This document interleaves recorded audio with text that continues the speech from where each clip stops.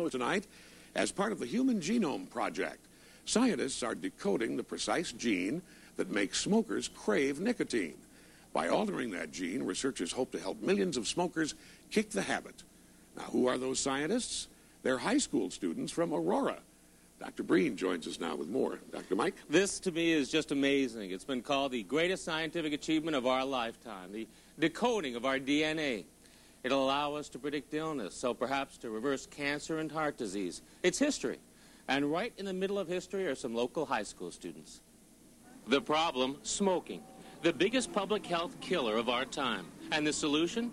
It may start right here with these local high school students. You have to put it in a big picture, and it's just like, whoa. The students are part of the Human Genome Project. In our cells, we all have 46 strands of DNA called chromosomes. Each strand has many genes, and researchers think they've now found the gene that makes some people addicted to nicotine. They think that because some mice have that same gene. That those mice then have a predisposition to have nicotine addiction. The problem is, each gene is a unique sequence of 4 building blocks. The building blocks are C, G, A, and T. The question now for researchers at the University of Washington was, what is the precise sequence of that gene in humans that may cause the craving for nicotine? To find an answer, researchers turned here to this lab class at the Waubonsie Valley High School. Their teacher, Elaine Modine, had convinced those researchers that her students could do it. The Washington researchers first sent snippets of DNA containing the gene. The students had spent a year learning lab techniques. They did simulations for a week, and then over 4 days, took apart that snippet and decoded its DNA. A, T, C, A, T. This is the code, right? This is the code for that particular gene. Right.